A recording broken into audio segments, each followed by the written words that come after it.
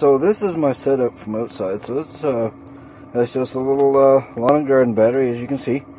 And the only purpose for this, yes, I got to change up these connectors, but I was just doing some testing with it, is if I lose commercial AC, I have this to allow the heater to shut down, do its cool down cycle. I've ordered a couple relays to make that up, so once I get to that part, I'll show a video on that as well.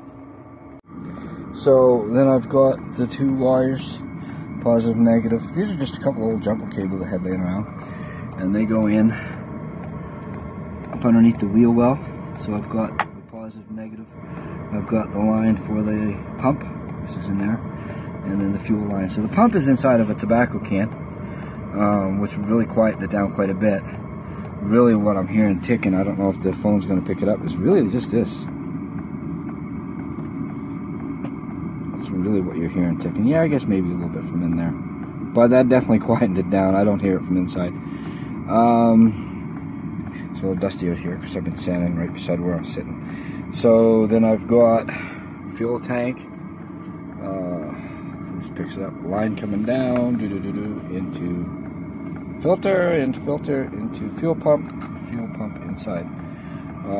As for my exhaust, alrighty, so this is my exhaust setup. So I made up this plate, which has an extra, there's a ring that I welded on this. It's probably, I don't know, 3 inches long, goes inside, acting as like a little heat shield. And then down at the bottom, I welded another little plate, comes in up here. Probably not needed, but figure it can't hurt, as I do have a 2x2 down here. So muffler comes along. This is an old cane, which everything just fit perfect. And then mitts coming up here. Made a joint here. And yes, I know this is dirty. That's Nick Summers. Probably just get this all cleaned up. But anyway, so this pipe ended probably roughly about here.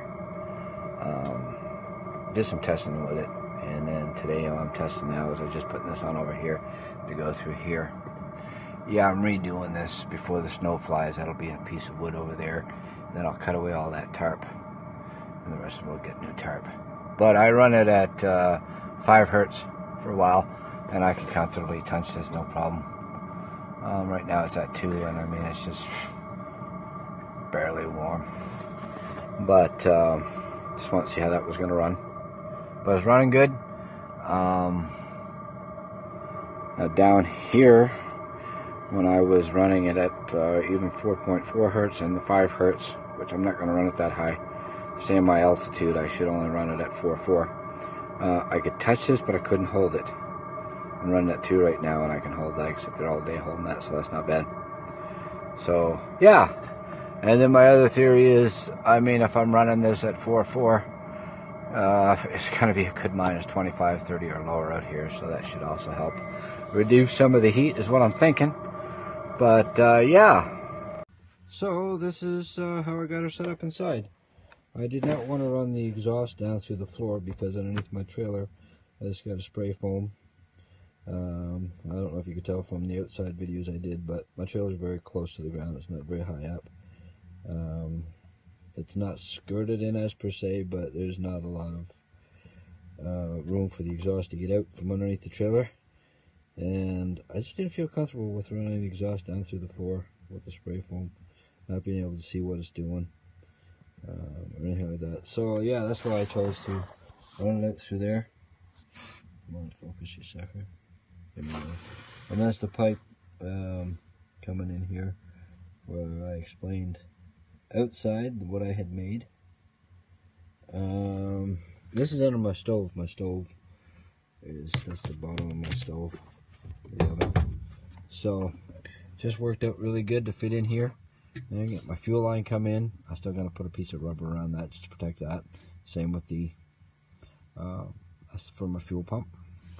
And positive negative wire from the battery, the air intake.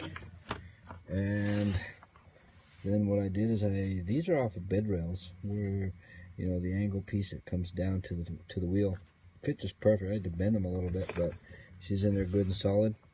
When what I'm going to do, actually I might do it tonight, is I'm going to cut an access panel here, just in the event that I need to do anything with that exhaust. I don't have to pull the whole heater out for it. Right now I'm just doing a lot of testing with it, so I'm just running off the car battery charger. But eventually, once my power supply comes that I've ordered, I'll mount that on the floor. Actually, mount it right on the wheel well, and then I can tap into my positive and my negative. But that's the setup. Yeah, pretty simple and easy. Works really good. Hey, how's everybody doing this evening? So I want to do a video on how I set up my diesel heater, where I put it. So I'm going to roll that here in a minute, and then I'll give you my thoughts on what I think of it so far. Excuse the mess where the heater's at. I'm still doing a few odds and ends. Once I get the access panel made, then I'll be able to get in and really give her a good vacuuming out and cleaning up. And anyways, here's the video.